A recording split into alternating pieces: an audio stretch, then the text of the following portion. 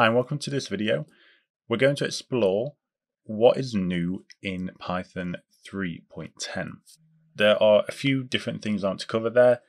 We have some more additions to typing, which I think are pretty cool. The Parenthesized context manager, which is kind of an interesting update because it's not really an update, so we'll get into that pretty soon. We have structural pattern matching, which I've covered before, and we're just going to run through that really quickly in this video. And then there is also a load of new error messages, which are pretty interesting actually. There's some really good ones in there. So we'll go through all of those new features in Python 3.10. Okay, so in the last few iterations of Python, there's been a steady improvement of the Python's type hinting or type annotations capabilities. And with Python 3.10, we are seeing more of that again. Now, there's a few changes or a few updates and features with the typing in Python 3.10, but I think the most interesting one is the addition of a new operator. So this is what we used to have to do in Python 3.9 and before. So in here, I'm just defining a really simple function that adds two integers or floats together. Now, if we want to define x and y as being potentially an integer data type or a float data type, then we would have to use this union operator, which we would import from typing up here.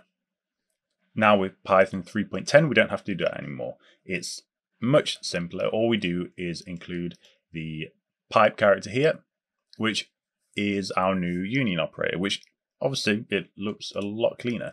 So that's the main new feature with type annotations in 3.10. So let's move on to the new parenthesized context manager.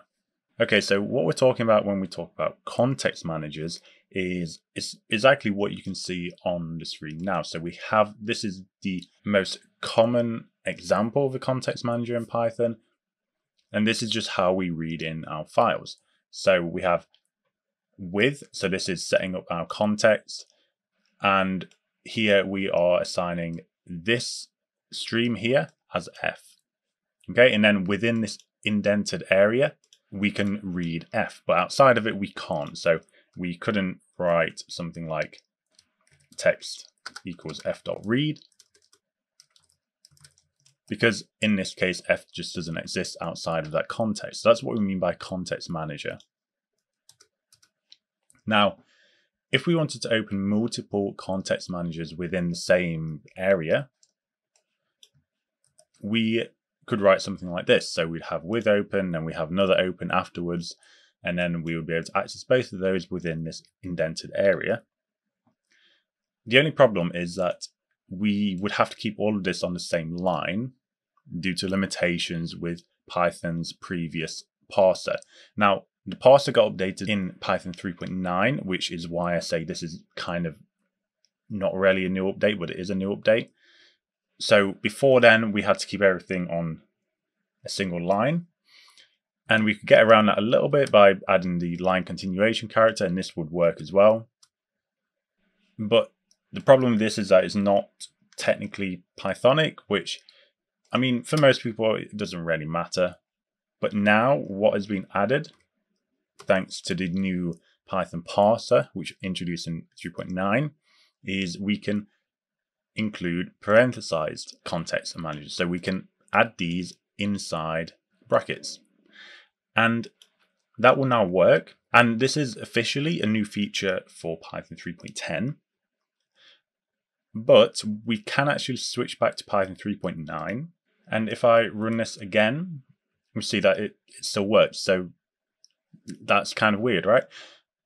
Now, the reason for that is that the parser, the new parser introduced in 3.9, allows this syntax to work, but it was not added as a genuine new feature until Python 3.10. Now, why that has been done, I really can't tell you because I don't understand.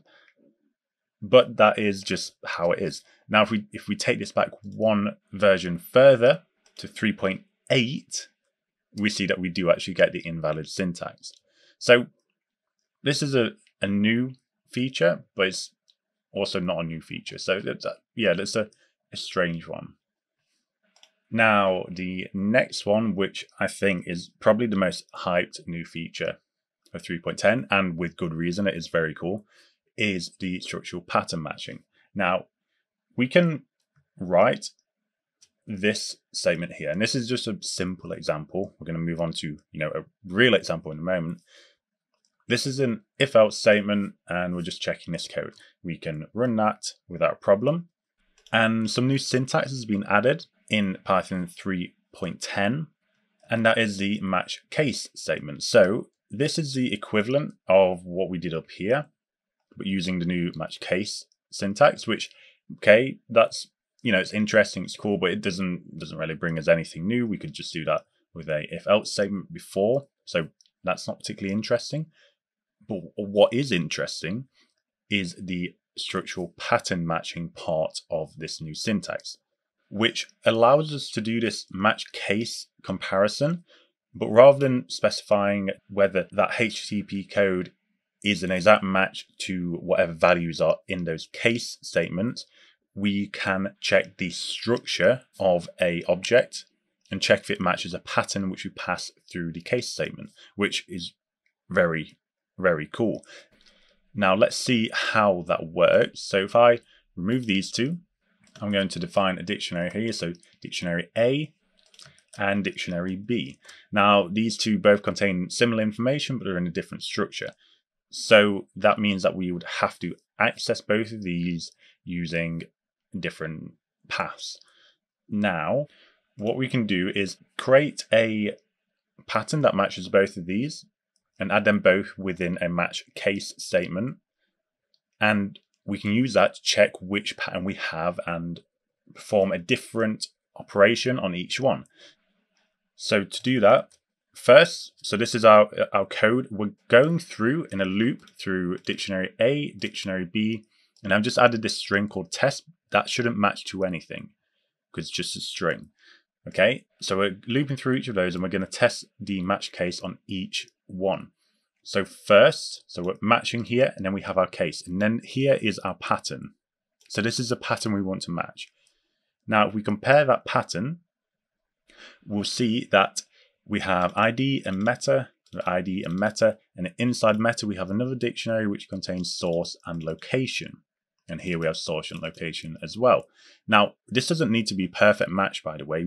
This would also match if I got rid of location like that. And obviously we'd have to get rid of loc here as well. So it doesn't have to be a perfect match, just as long as whatever you have entered does fit into the structure that we are comparing against. Now, that's the first one. But that will not match to this because we don't have the meta key and the meta does not contain no dictionary, okay, in dict B. But it does match to this one, which is ID, source, and location. Same as this one here. So that will match. And then here we have our catch-all statement. So this is like our else statement. And this will just catch any items that do not match either of those cases, e.g. our test at the end there. So let's run that and see what it prints. Okay, so we see that we get the first one.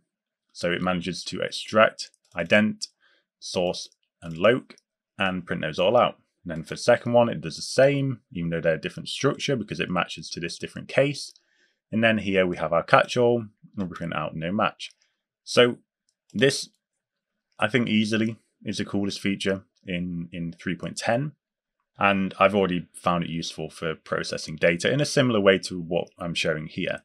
So it's, in my opinion, super cool and something to be excited for. So let's move on to our final new feature, which are the new and improved error messages. Okay, so let's move on to the new error message in 3.10. So they've done quite a few new messages here that are just a lot easier to understand. So for example, if we take this unclosed dictionary, in 3.9, we get this unexpected EOF while parsing. EOF means end of file, so this basically is telling us that the parser has gone all the way to the end of the file and it hasn't found the closing bracket of our dictionary. And okay, fair enough. Once you've been using Python for a while, you know what it means. That's fine. But this isn't particularly clear, especially if you're new to Python. I mean, I'm certain that the first time I got this error, and I'm certain that almost everyone, the first time they got this error, will have had to Google what this means. Now in Python 3.10, now it's really simple. It's telling us that our dictionary was never closed, which is much better. Now in the same sort of area, we also have unclosed strings, where we get this EOL, which is end of line. And that means the same thing again, saying we've got to the end of the line and your string isn't closed.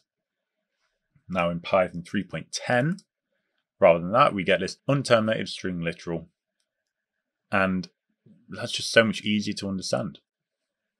Another one is assignment versus comparisons. So obviously here we should have a double equal sign because we're comparing, we're not making 2 equal to 3.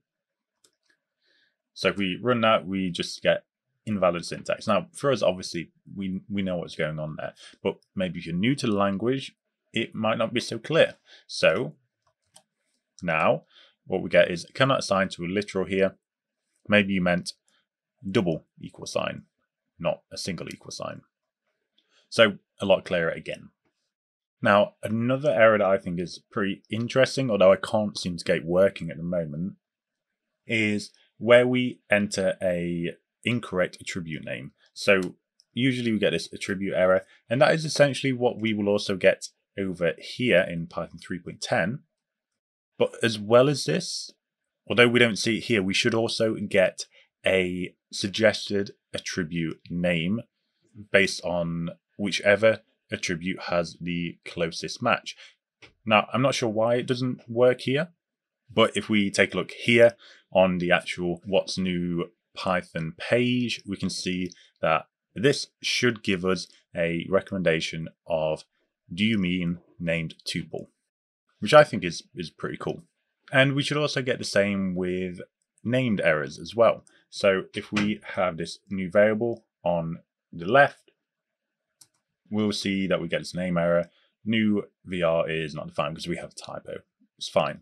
And then in Python 3.10, what we should find is that this will also recommend, hey, this isn't quite right. Maybe you meant new var, okay? And we can see this in this example here on the What's New page. So overall, I think those new error messages are definitely a lot clearer, and they're probably going to help a lot of people. So that's really good to see. Okay, so that's everything for this video. I hope it's been useful, and I'll see you in the next one.